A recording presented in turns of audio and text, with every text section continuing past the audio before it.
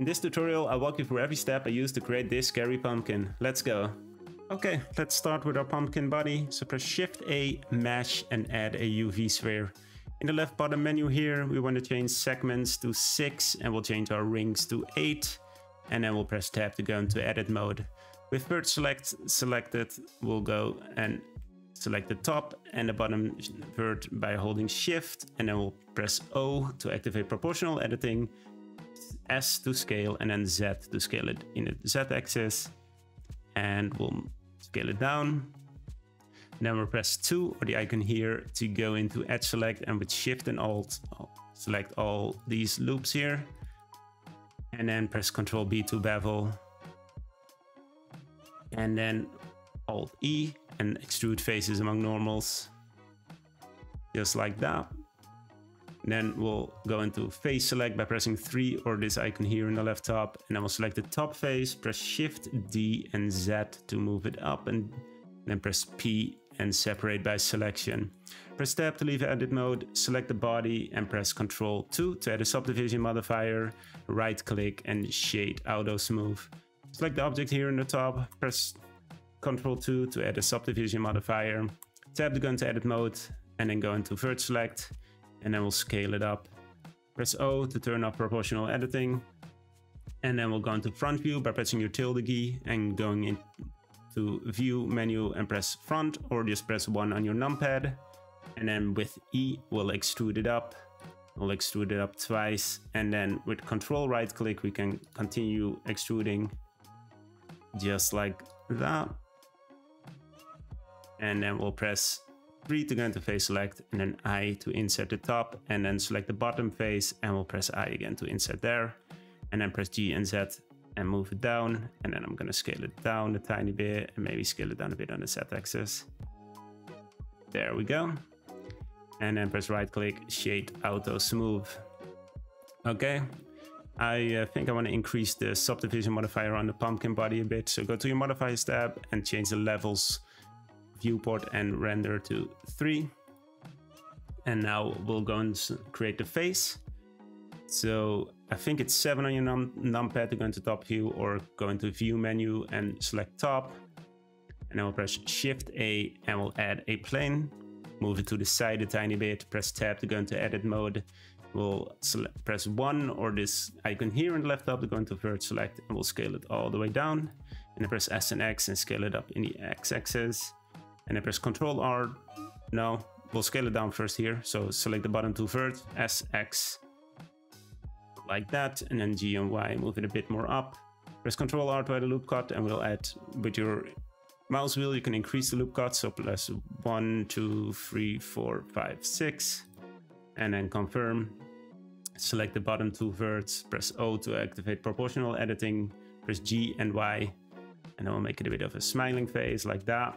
Press O to turn off proportional editing, select all the bottom verts, press G and Y, and we'll move those up, and then S, X, and we'll scale them up a bit in the X axis. Then you want to select this, this, this, and this vert. Press Ctrl B and V to bevel, create some teeth, go into face select, pressing 3 or the icon here, and press X and F. That's the mouth. Now press A, Shift A, and add another plane. Move it over, scale it down, go into vert select, move it a bit into place, and we'll create an eye. So we'll move it there, we'll move that vert there, and then we'll move this vert somewhere here. And then we'll select these two verts, and then press Ctrl B and V and scroll up. Then we can round them a tiny bit. And now we can select the whole eye. And then we can scale it and move it around a tiny bit. Just like this. And then we'll press P and we'll separate by selection. Press Tab to leave edit mode. Select the eye, right click, set origin to geometry. And then we'll add in our modifiers tab, we'll add a mirror modifier. And then our mirror object is going to be our mouth. And then we can apply that modifier, and then we'll select everything of this, and we'll press Ctrl J to join them. And then we'll go tab into edit mode, press A to select all, and then E and extrude it up. Okay, leave edit mode, right click, set origin, origin to geometry, then press RX90 to rotate it, and then press Shift A and we'll choose selection to cursor. We'll go back into front view, and now we can scale our face a tiny bit and move it a bit into position. There we go, it's a good size. And then we'll press G and Y, and we'll make sure it sticks out of the body of the pumpkin. Perfect. We'll select our pumpkin body and we'll apply our subdivision modifier. And then while still in the modifier tab, we'll add a Boolean modifier, and our object will be our face. And now we can select our face, press H to hide, and then we can see that it looks great. So then we can press Alt H or just the eye icon here to unhide it, and we can basically just go and apply our Boolean, and then we can delete our face. Yes, like that, looks great. So then we'll go into front view, we'll select our body, press tab to go into edit mode, face select, and we'll select our face like that. And then we'll go select more, less, and then we'll select more. And then I see it goes a bit wrong here. Just like that. Okay, perfect. Select more, and then press X and F. Perfect. And now we press A to select all, E and right click to confirm our extrude, and then press S and we'll scale it down to create some depth. There we go. And then tab to leave edit mode, and then press Shift D and confirm. And then RZ 180 to turn it around, and then S and we'll scale it down. We will add our glow effect to this object and make sure it doesn't stick out anywhere. Perfect. That's basically our pumpkin done. Now we'll go into front view, press Shift A, and we'll add a camera. Then press G and Y and move it back. And then we'll go into camera view by clicking view camera, or it's 0 on your numpad, and we'll change our output settings to 1920 to 1920, and then GZZ and move it back a tiny bit. There we go. Now we can select our pumpkin, and we can press R twice and we'll rotate it a tiny bit. There, that looks great. Okay, press Shift A and add a plane. Press RX90 to rotate it, G and Y and move it all the way back. Press tab to go into edit mode, and then S to scale and scale it up big so it covers the background of your camera. Perfect, like that. Then we'll go to our render settings. We'll change our engine to cycles, device to GPU compute. We'll change our viewport samples to 128, and we'll change our render samples to 512. We can also go to color management, and we'll change our look to medium high contrast. Okay, now we'll press Z, we'll go into render view, and we'll start adding some lighting. So we'll press period, and we'll change our pivot point to 3D cursor. Shift A, light, add an area light. Then press G and Z and move it up. Perfect. And then we'll change our shape to disk, and I want to change the size to 2. And then we'll, with the light selected, press RX30 minus, move it to the background. That's great. And then we'll increase the power maybe to 100. Okay, that gives us a nice like lighting on top. Great. Then with the light selected, press Shift D, RZ 120.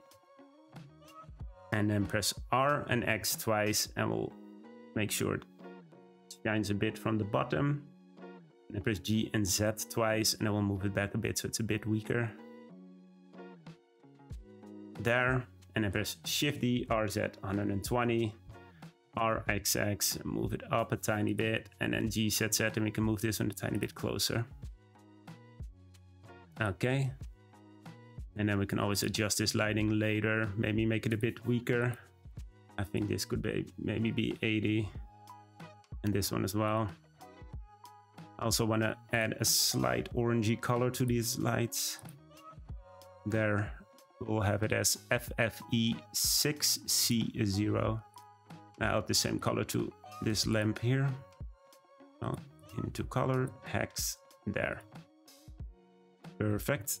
Then we'll add a backlight to our background. So Shift A, add an area light.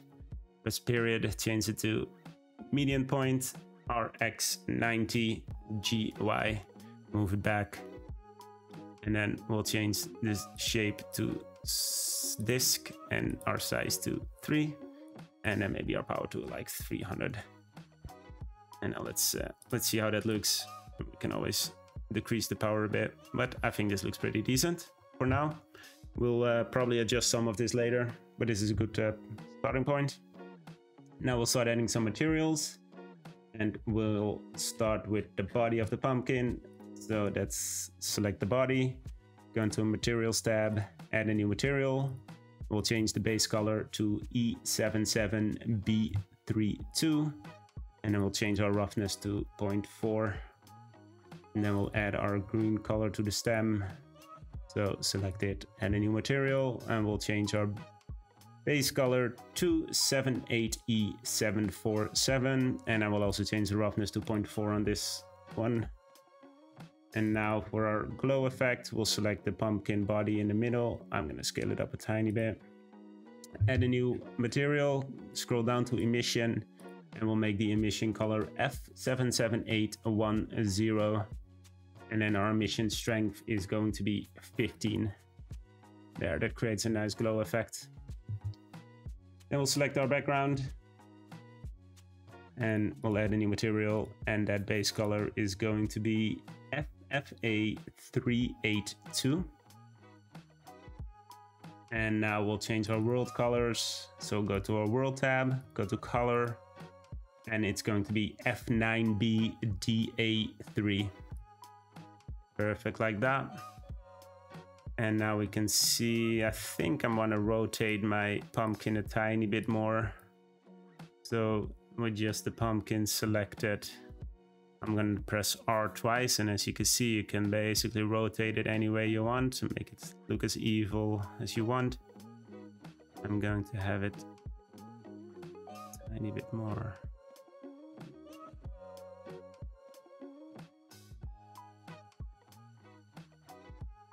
Something like there. Yeah, I like how that looks. There we go. And that's basically it. Thank you for joining me in this tutorial. If you have any questions or requests, feel free to drop them in the comment section below. If you decide to share your artwork on Instagram, don't forget to tag me. I'd really love to see your result. If you find this tutorial helpful, consider supporting the channel by subscribing and liking the video. It really helps. And remember, practice makes perfect, so go ahead and play around with the skills you've gained and make something of your own. Thank you for watching, and good luck.